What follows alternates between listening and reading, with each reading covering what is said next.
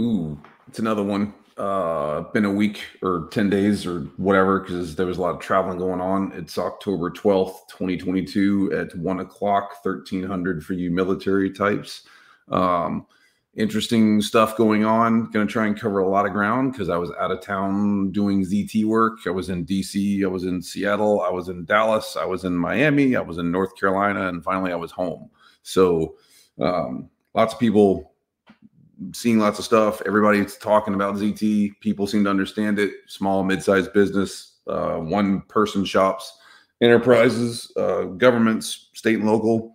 I think the conversation has moved past the initial points that people trying to wrap their head around, which is good. If you've looked at my newsletter, there was an article this week from an IT news group in Africa talking specifically about zero trust in the context of the African continent. I thought that was super cool. I had a call with some folks in Africa about a month ago on the ZT stuff. So very interesting to see that that's showing up in the IT stuff in Africa. On top of that, let's kind of go through an announcement that I think is worth noting. I want to put this out here first because this, to me, seems like one of the first major system integrators, VARs, service providers, technology providers that's big, that's doing specific work to enable ZT. Dell Technologies specifically has launched a Center of Excellence. This was October 4th, Round Rock, Texas, which love Round Rock. It's a great place. They have a ZT Center of Excellence now, and basically provides a cybersecurity blueprint for customers to test environments on a US DoD approved zero trust architecture before broad deployment. Pretty cool idea. New Dell cybersecurity services, endpoint cyber protection solutions can help customers build cyber resilience. Dell aims to simplify ZT cybersecurity adoption by streamlining integration across IT environments. So I'll put the link to the article in here, but this is a really big organization that's putting some serious effort behind ZT. They talk about that they're going to augment and update this whole thing with follow-on COE in a combination with Cyberporn International, at the Maryland Innovation Security Institute, MISI, in spring 2023 at Dreamport, which if you're in the DC neck of the woods, you probably know where that area is. The U.S. Cyber Command's premier cybersecurity innovation facility. And then Dell is doing a bunch of stuff in this space to validate, test, deploy, innovate around ZT. So I personally think this is a great indicator that this year, from October 1 of this year to October 1 of, or September, whatever, end of next year, is the year for ZT to finally become strategically positioned as far as adoption. So no more concept, no more theory, or not as much. And then now it becomes a real thing. Okay, so that's cool. Well done, Dell. Clap, clap. Super, super.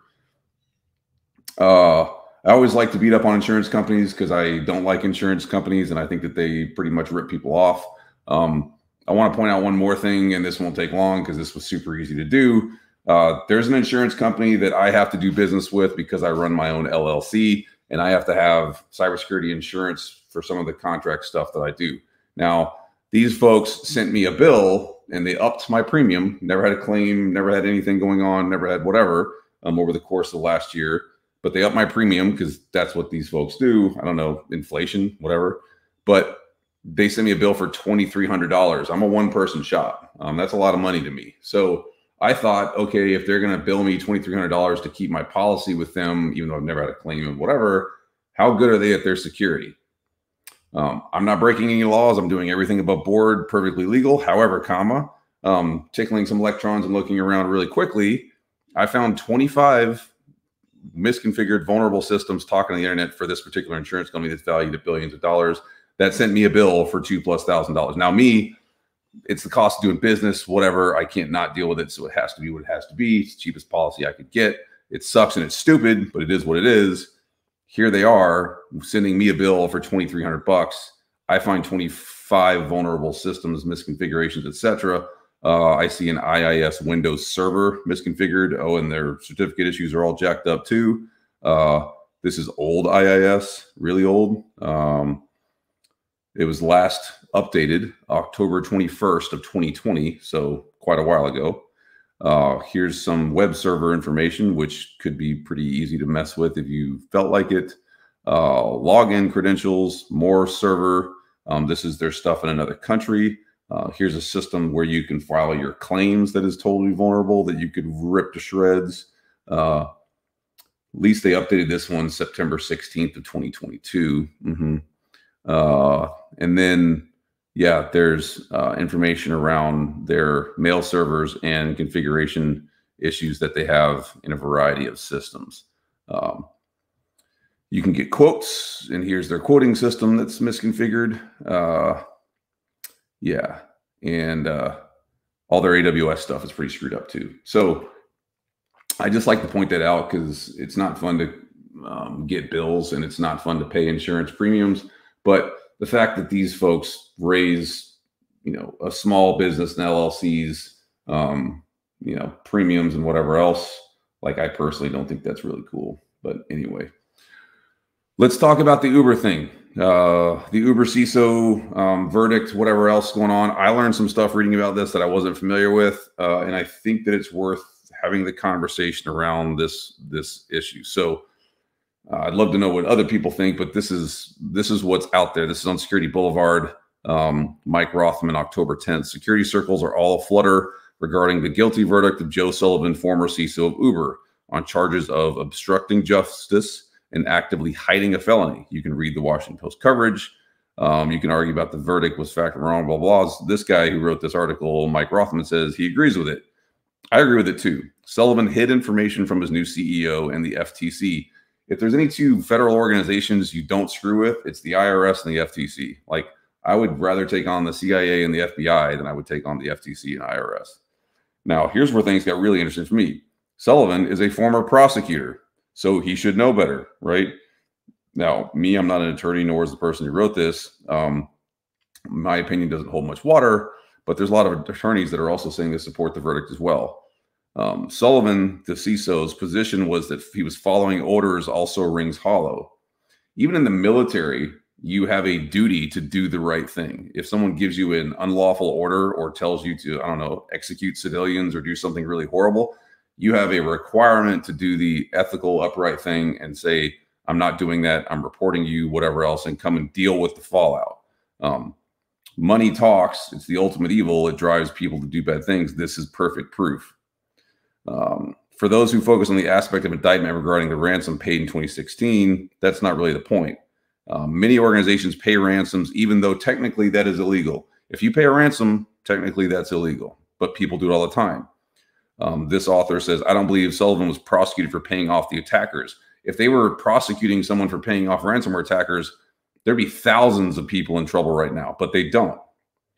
He got fired from Uber because he wasn't honest with the new CEO. There's probably some kerfuffle there, but whether or not the new CEO knew about it and whatever else, okay. The DOJ is throwing the book at him because he covered it up. He doctored emails. And this is all public knowledge. This is all out there. You can go read the indictment, that stuff. So the point is, it's not the crime, it's the cover-up. To err is human, but to lie about it and cover it up is criminal, which I think is pretty interesting too. So there's a couple of other things in this particular article that talks about what you should really be concerned about, because there was other people that were armchair quarterbacking on top of this Uber deal that were talking about what must change, and then how this was put together, whatever else, and then is this a scapegoating issue, whatever. I mean, number one, if you're a CISO, know that you're a scapegoat. I mean, you are. Yes, you probably have got a pretty good line on helping and doing the right thing, and I hope the company's empowering you to make change. However, when things go sideways, somebody's going to burn. The new kid at the dinner table is going to be the first one to get cooked, and the CISO is the easiest target to get popped and tossed out of the space. So know that. I just think that if you don't know that, you're deluding yourself. This dude did a bunch of bad, illegal shit. If you cover up, that's wrong. The intent matters. Intent matters. The approach, the outcome, disclosure, right? So makes the verdict easy. But I think that what we see in this particular instance is folks are freaking out about, what does this mean for CISOs? Blah, blah, blah. Are we concerned about CISOs no longer having a seat at the table? If you're a CISO, know that you're a sacrificial lamb. And if you take that job, make sure you get paid, because you'll be the one to get crucified. Okay, cool. But on the other side of it, don't do illegal shit.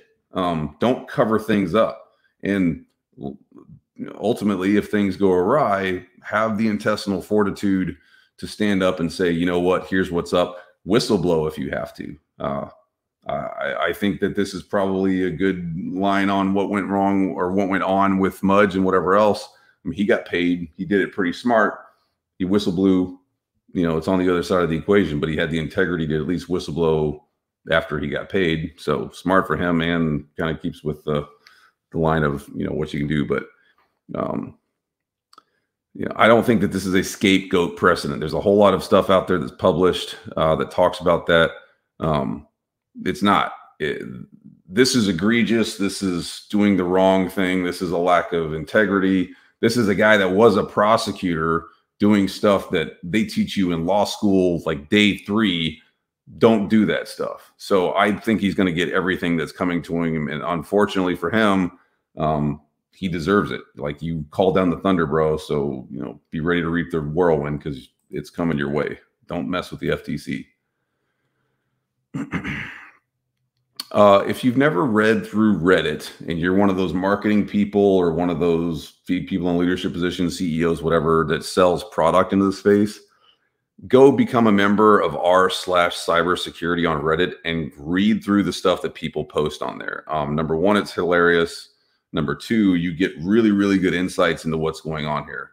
I won't say the name of the company because I'm not trying to get myself in trouble, because there could be libel or slander stuff. But if you do a really quick search through r/cybersecurity and look for the name of a particular technology, you know, whatever, it's some antivirus product, something, you'll get a whole lot of interesting intel about what people actually think about it. Now, this is what I'm looking at now, is a thread on one of the most prolific, well-funded super solutions that's out there that people buy all the time, that has crazy marketing and whatever else. I'm going to read you a couple snippets of what people are saying on Reddit and why this is so valuable if you're trying to get information from customers, because here people can be keyboard warriors and they'll say what they really think. So this is problems with X product. Again, I'm not saying what the name of the product is. Threats undetected. In the past few days, my company decided to run a POC with other vendors to determine if some threats were flying under the radar of our X product.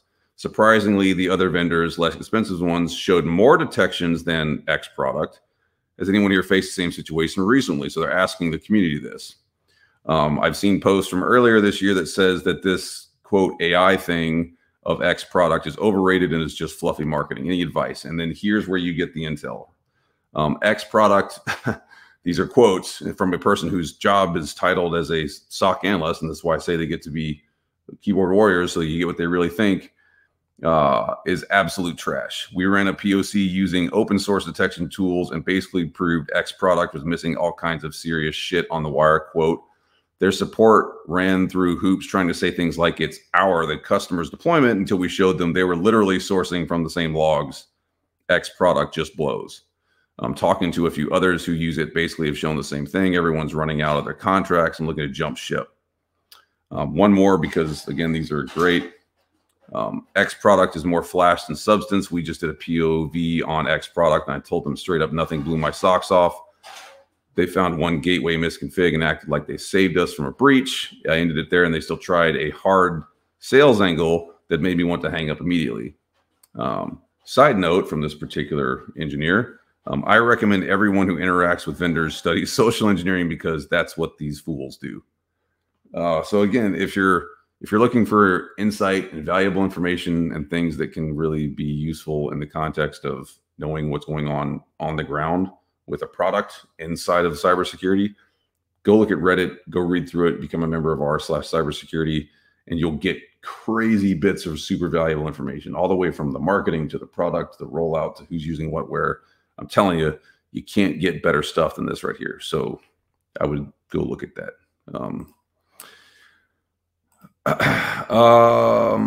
This was notable as well. Comical would probably be a good way to put it. White House unveils ambitious cybersecurity labeling effort modeled after Energy Star. Okay, if you've ever seen those Energy Star stickers when you go to places, you can tell that there's a lot of shenaniganing going on there. Shenaniganing, is that a word? Shenanigans around that. And This is not a knock on the politics side of it. I don't care about that. This is really just that this is not enforceable. It doesn't make a lot of sense. The White House National Security Council will announce plans Tuesday for a consumer products cybersecurity labeling program intended to improve digital safeguards on internet-connected devices. 50 representatives from consumer products association, manufacturing companies, and technology think tanks will convene at the White House on October 19th for a workshop on the voluntary effort ahead of an expected 2023 launch. The White House briefly described the effort in a document released Tuesday, which I have the document in front of me, outlining various cybersecurity initiatives. The administration plans to start with recommending 3 or 4 cybersecurity standards about IoT. So they're linking start small IoT, move whatever. So the administration is working with European Union to align on standards. Okay, so there's immediately a flaw in this approach.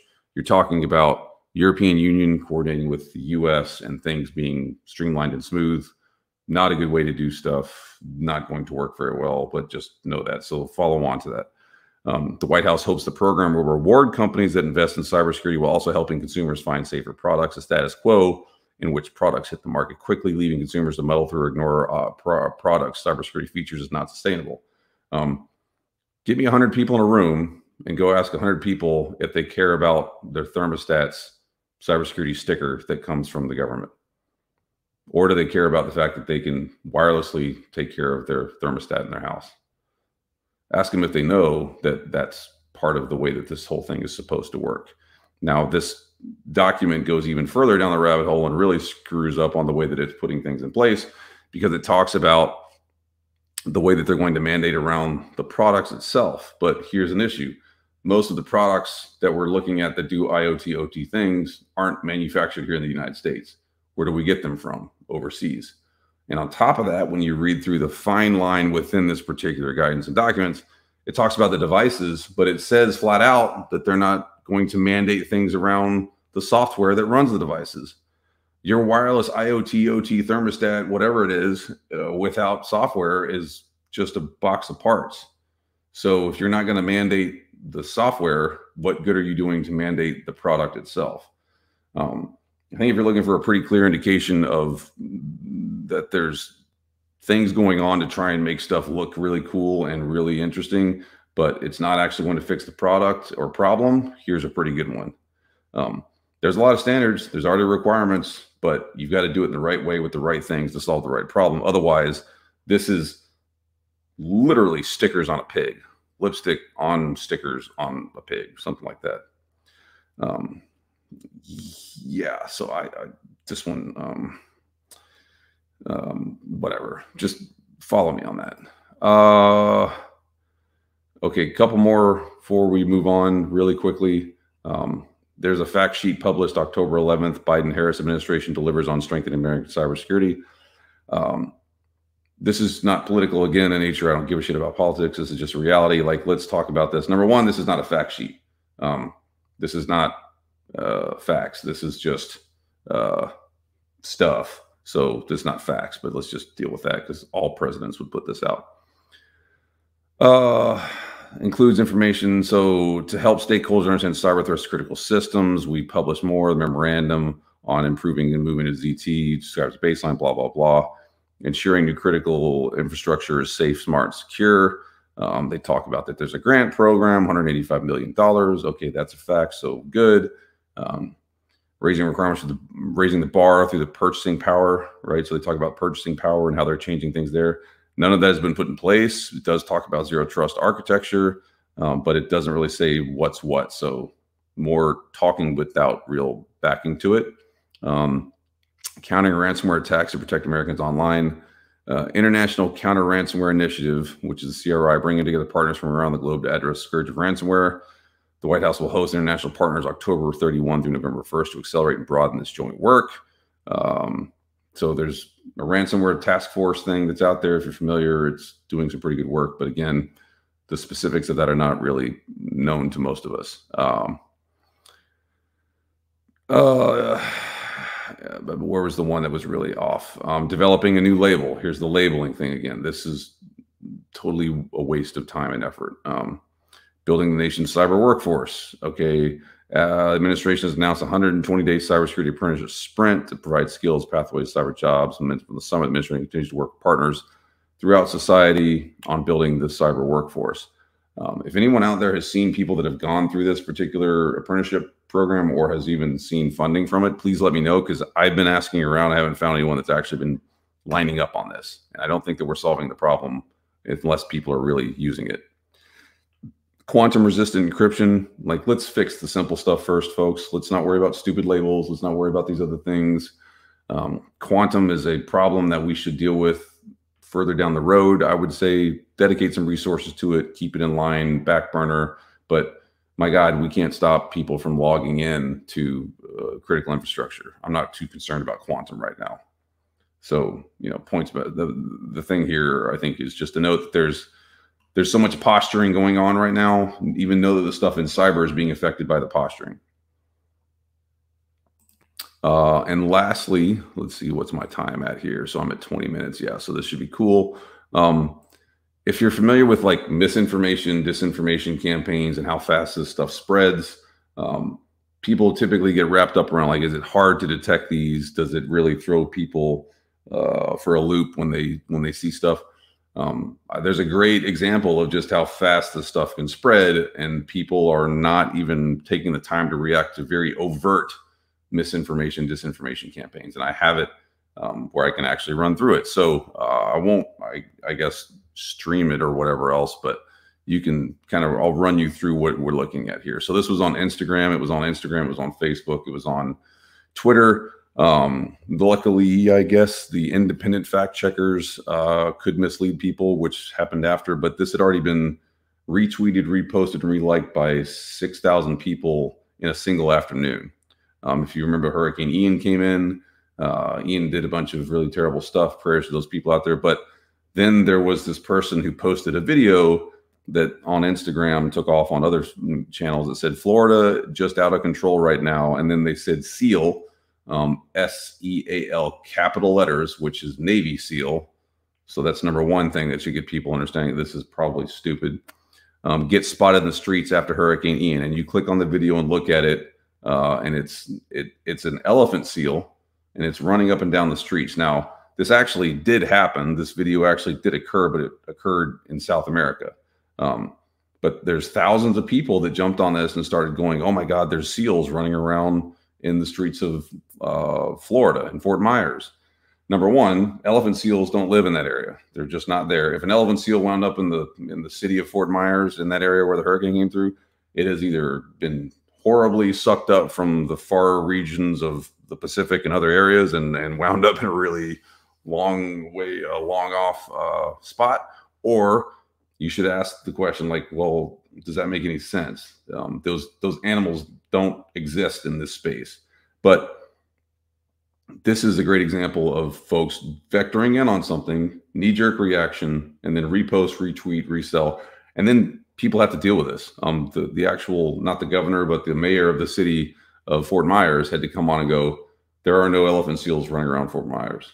Sounds dumb, and it is stupid, but the point is, if you're able to change a narrative and get this many people to react and repost and retweet and say something about that, what could you do with a really coordinated effort across systems, across infrastructure, deep fakes, those types of things? Now, tangentially to that, there was a report of a shark that was swimming in the city around Fort Myers. I thought that's probably a deep fake or BS or video editing, whatever else. Turns out that was legit. Turns out that it was probably a small infant, I think they called it, pup bull shark, that because they do live in brackish water, because of the surge and tide, and because the water was up feet in that particular area, it had been washed into the street and was swimming around. Now that's real, and it's probably concerning that there's a shark swimming around someone's yard.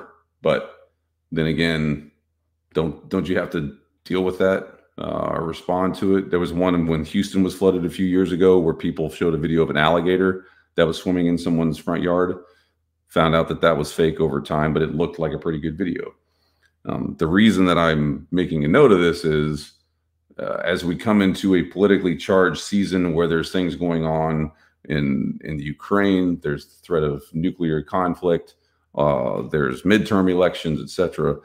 misinformation, disinformation, video-based campaigns, all that stuff is going to get even hotter. It's going to happen even faster. People are going to be knee-jerk reacting to all these instances and these, series of events. Be smart, because you're going to see a lot of folks that are throwing things into the mix that are trying to guide a narrative. And if it seems well crafted, it's probably national level type of impact.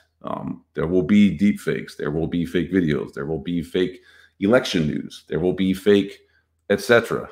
There's actually a couple videos. If you saw the bridge that got blown up in Crimea, there's 3 or 4 instances where hundreds of thousands of people had latched onto it, of fake video of people that were on the bridge at the time that the missile struck.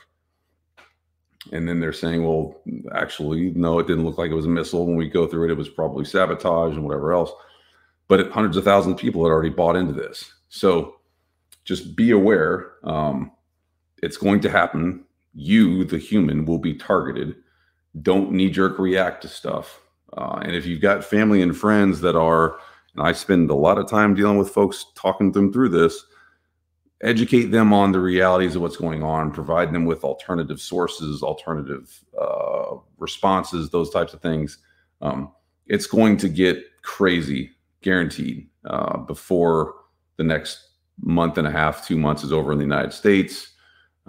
We'll just continue to see misinformation, disinformation, all these things. And social media, and again, I get the asinine nature of the fact that I'm using social to talk about social, but it's the only platform I have.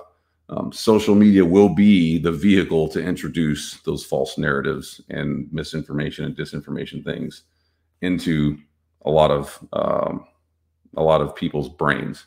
And it happens fast, because what do you do on social? You look at something, you see a headline, you tweet, relike, blah, blah, blah, and then you move on. That will happen. It's going to affect narratives. It may even affect the outcome of elections, et cetera, et cetera. Be aware, talk to people about this, help others be smart, because there's nothing more important than honesty, integrity, and the continuance of truth in this space, in my humble opinion. Anyway, crazy couple of weeks, more stuff coming, good stuff from Dell, interesting things from other organizations. Go look at Reddit, because that's a really good spot to get information and intel, I'm telling you. And above all, stay smart, stay safe, stay secure. I'll see you on the next one. And if you're in DC tomorrow, go to the CSA event in DC. I'll be there speaking. Lots of other way smarter people will be there. Come listen to them, and let's talk about security. See y'all later.